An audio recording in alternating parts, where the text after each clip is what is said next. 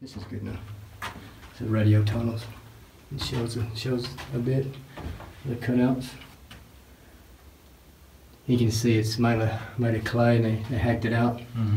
So like I said, in each one of these cutouts would have been a table with one or two guys manning a radio.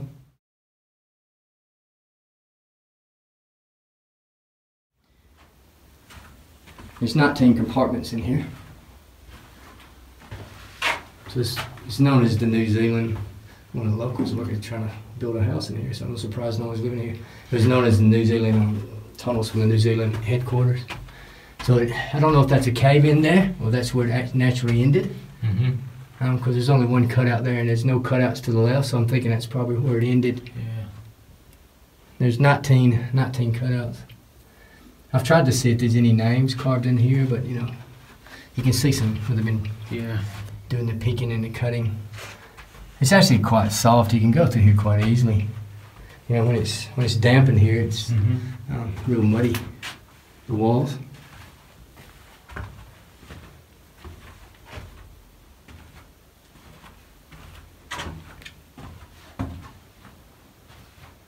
I mean, there's some carvings in here, but I mean, there's something here, but I don't know if that's original.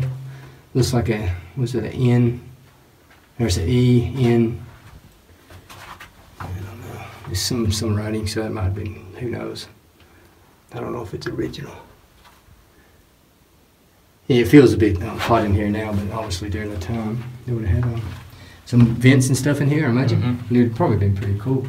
It's better than sitting in a hole out there and then the bombs are going off when you hit. Yeah, definitely. And you can very well safe from anything here. Yeah, a lot of guys don't get to come in here.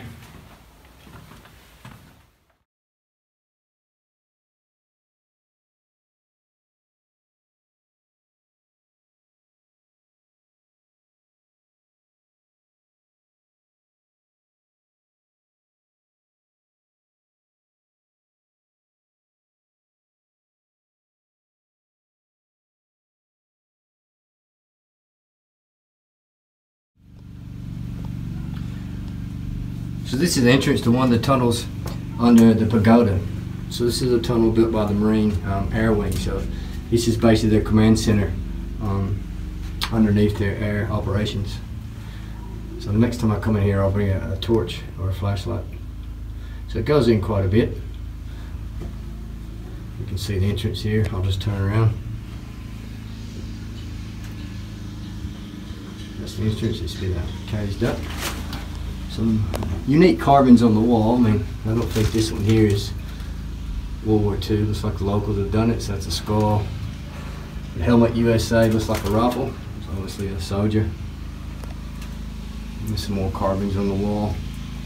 Once again, I think these are post-war. There's one thing here. It says welcome to something, so that could be post-war too. Here's actual pictures of the U.S. Navy Seabees constructing a tunnel. So they're pulling the dirt out and dumping it off. That's Henderson Field in the background. This is the same tunnel entrance 77 years later. This was one of the headquarters based at the foot of the hill. This is just some still shots of the actual tunnel.